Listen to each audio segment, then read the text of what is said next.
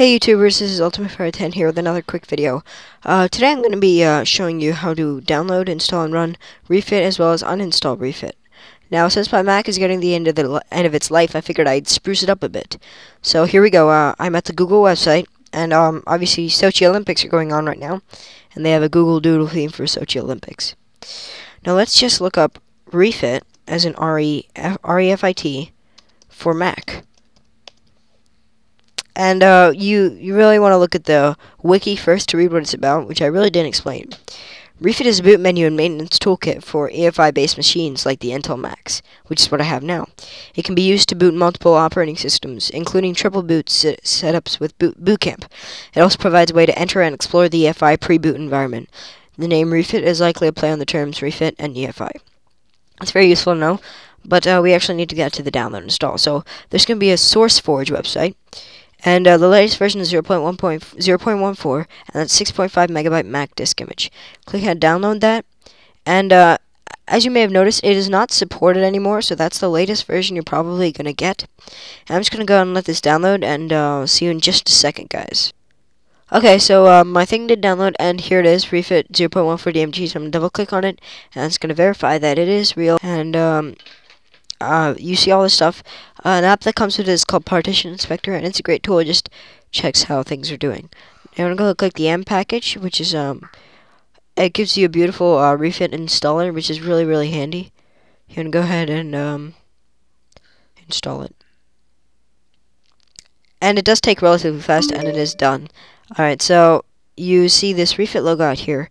Maybe what does that do? I believe it opens up the DMG.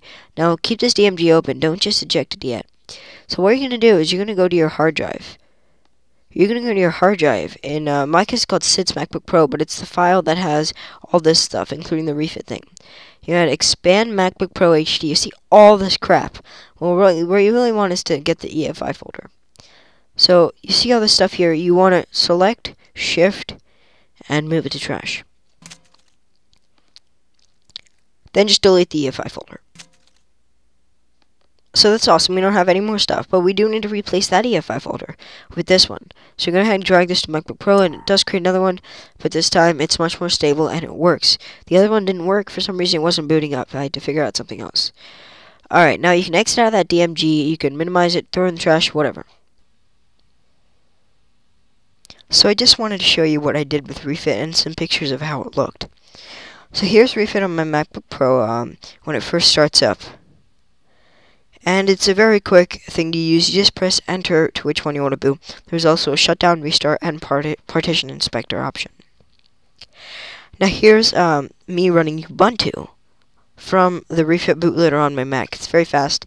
It's awesome. And it works perfectly fine. Alright, so now that's done, now I'm going to show you how to uninstall it.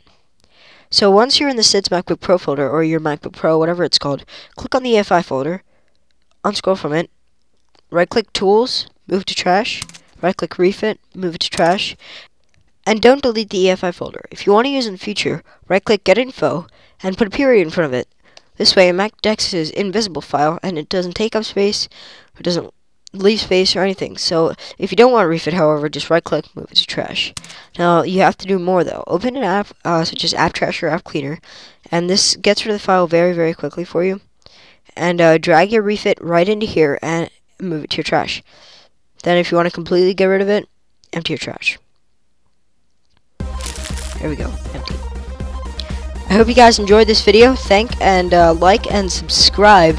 Really appreciate it, and I think I'm going to release a new one next week. So thanks for watching, guys. Have a great day.